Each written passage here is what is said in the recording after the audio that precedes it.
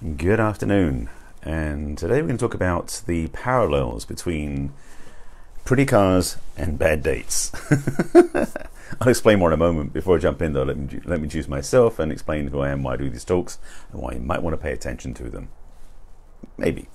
My name is Barry Selby. I am, straight here. I am an inspirational speaker, love and relationships expert, helping women create balance in helping women create balance in love, life, and business. I'm also the author of the best-selling book, 50 Ways to Love Your Lover, a book for singles and couples, men and women.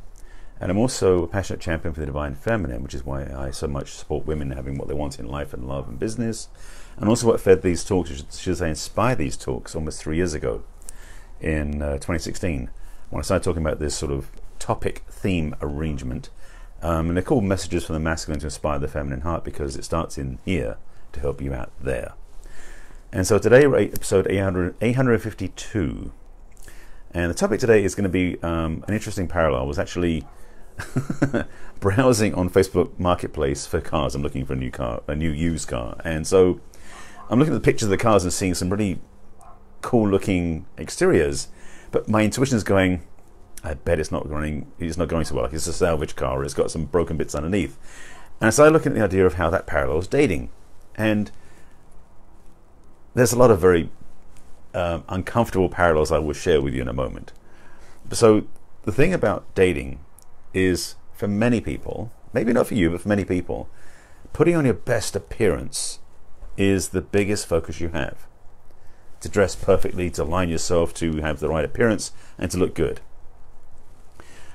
In a similar fashion, when people are putting their cars up for sale, they'll get them more detailed, make them look pretty, and make a new paint job, make sure they're sparkling clean, so they'll get a better, they'll get a better price, but they'll get a better chance of a sale, which in a way, dating is kind of like selling. Yeah, it's going to be painful to say it, but that's the truth. You're selling goods in a way. The caveat of this is that just like cars often may look pretty on the outside and be all perfectly detailed and look everything is perfectly clean and aligned and all that sort of stuff, but meanwhile the alignment of the wheels is out, or the transmission is going to fail, or the engine's about to have a gasket leak, or something else is going wrong with it, but you can't see from the outside because it looks so pretty.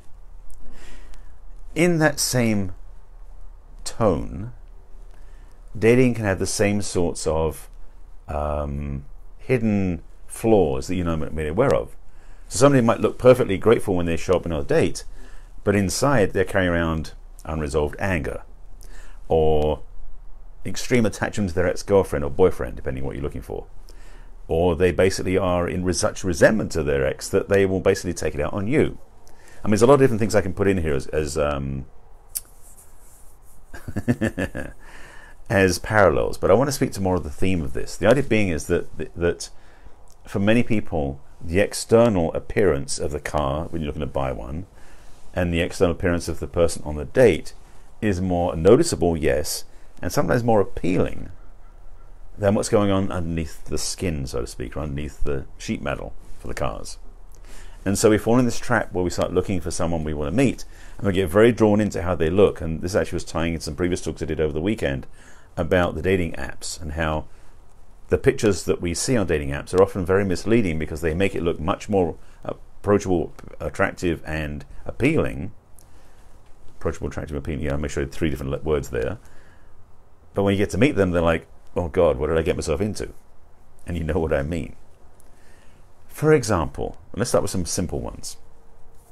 You go out with a date with somebody and everything's going fine, but after the date they disappear off the planet. They ghost you, basically.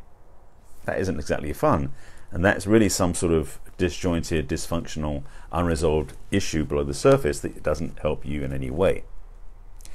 In addition, or another level of that, is somebody you go out with a few times, and then you find out that they're in a relationship with somebody else, and you didn't know that. And you're not looking for the polyamory, you're actually looking for a monogamous relationship. Let me preface it with that.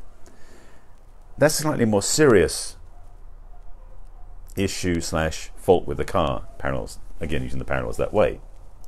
But then you've got these things that are basically, I actually posted a meme a few days ago about ladies, you don't want to, what was it about it? It was something about how you don't want a man that needs to save because you don't want to date a baby, something like that connotation.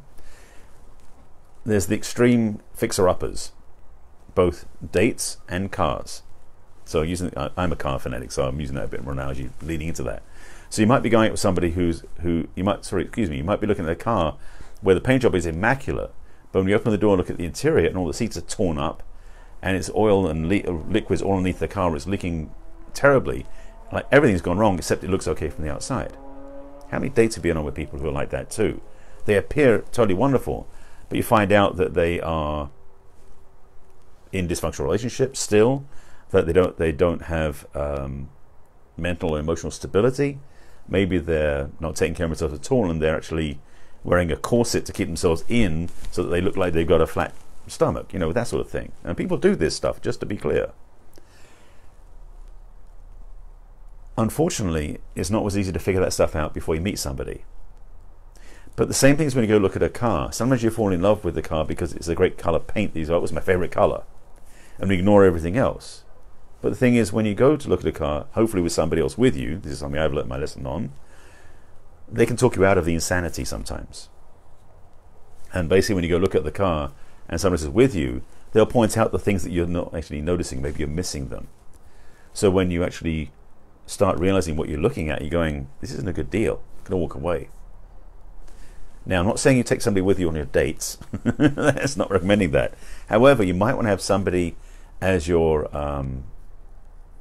sort of like an accountability partner, but somebody you trust, that you do trust, and they could be the same gender or the opposite gender, depending on what your close friends are like. But somebody you can compare notes with and give them the story of what you experienced, so they can hopefully give you clear feedback. That's an opportunity. It's not the requirement, but it's an idea where you basically have a better, clearer vision because you use somebody else's eyes to see what's going on versus your own. Is it making sense? I hope it is. So the parallels continue. Again, you might get this car that looks wonderful, and maybe it is okay looking, but you don't find out until you've driven the car for 2 months, 3 months, that there's some major trouble coming through. Like you're noticing suddenly that the engine's doing some strange noises, or its lights are coming on the dashboard and things are going wrong. You're like, oh crap, what have I got myself into? You've had the experience in relationships perhaps too, where 2 or 3 months into the relationship, you're realizing that maybe this person isn't what you thought they were like. Again, up front it's hard to tell these things. But I did talk yesterday about trusting your gut instinct, your intuition, and your heart, because those 3 resources are extremely useful for detecting bullshit and other things that aren't working. They also work when you're looking at cars, by the way. I have had definite hunches when I went to look at a car, and I've actually done this myself, where I overrode what I knew to be true intuitively and bought a car that ended up costing me a lot of money down the road. I'm trying to think if I've had a similar experience with dates.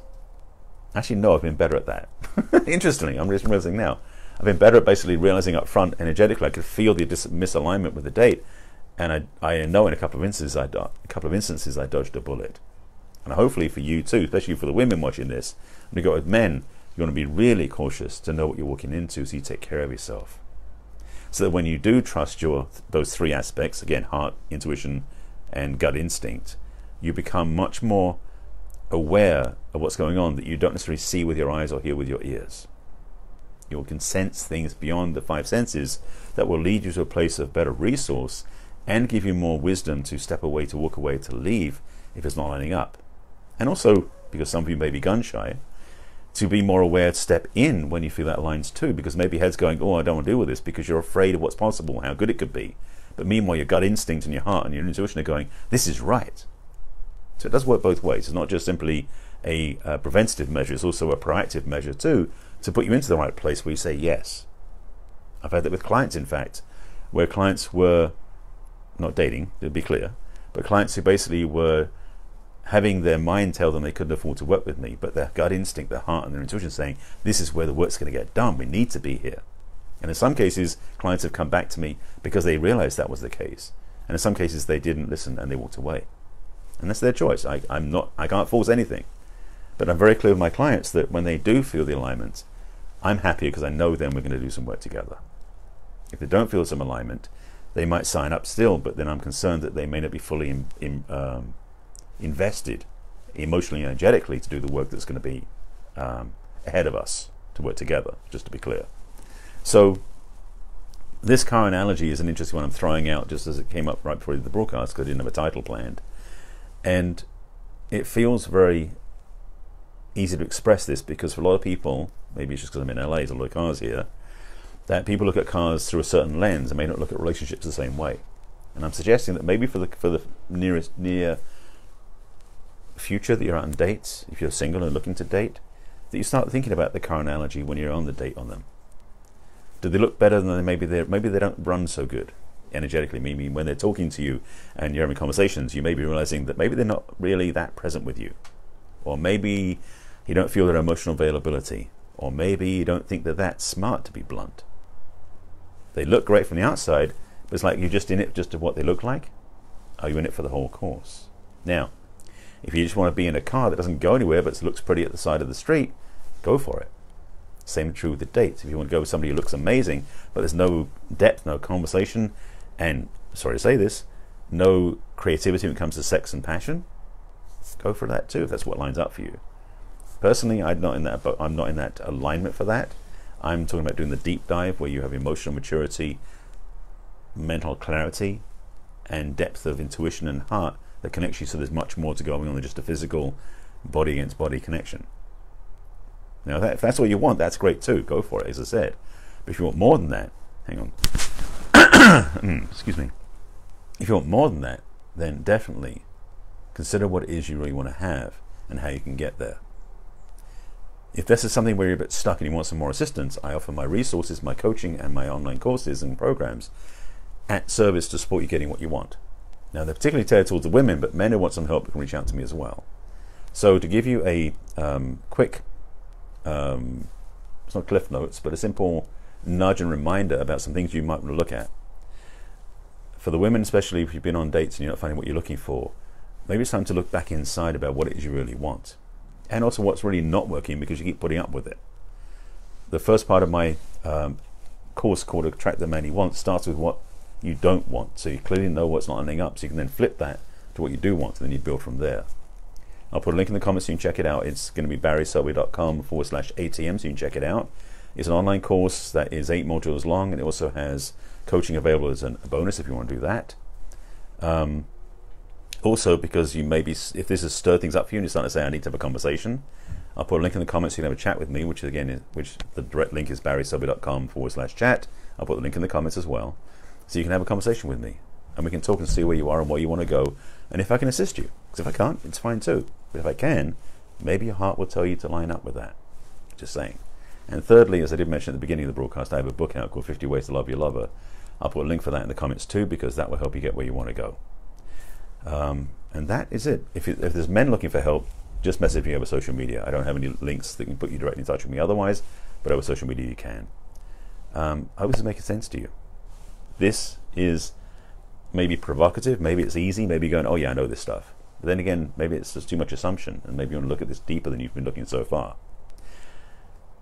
Are you looking at the paint, or are you looking underneath for what you want in a relationship? That's the question I'm going to leave you with to think about. If you haven't seen my broadcast before, by the way, this is my daily Facebook Live I do every day at 5 p.m. Pacific time, except tomorrow. I'll tell you about that in a moment. You can find my broadcast right here on Facebook on my personal page, which is Barry Selby. That's 5 p.m. Pacific time, by the way. Can you join me live, interact, everything else? You can also interact in the replays as well, and let me know you're watching the replay, and please put in your comments and questions. I'll respond when I sign off. Secondly, the replays go to my business page on Facebook, which is barryselby.author.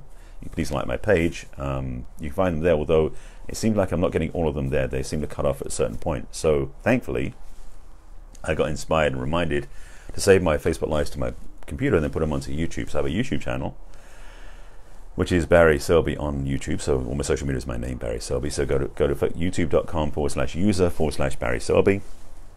You can subscribe to my YouTube channel, and on there is a playlist called Messages from the Masculine, where all of my broadcasts from number 1 all the way to this one, which is 852, are available for you to watch. Questions, thoughts, please put them below. I'll respond when I sign off.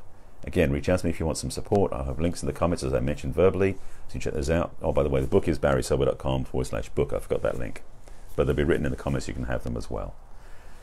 This is my passion to support you and serve. Oh, tomorrow, I forgot to mention that. So tomorrow I am going to be going to a friend's showcase of a new CD, So I'll be leaving a little bit early, which means I'll be doing this broadcast, probably going to do this at 4 p.m. Pacific time, just so you know. So just for tomorrow, my broadcast will be an hour earlier at 4 p.m. Pacific time.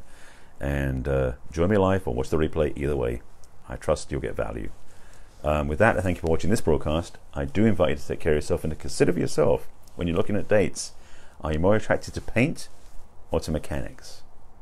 Because that's really the difference in a relationship that will make it last or not.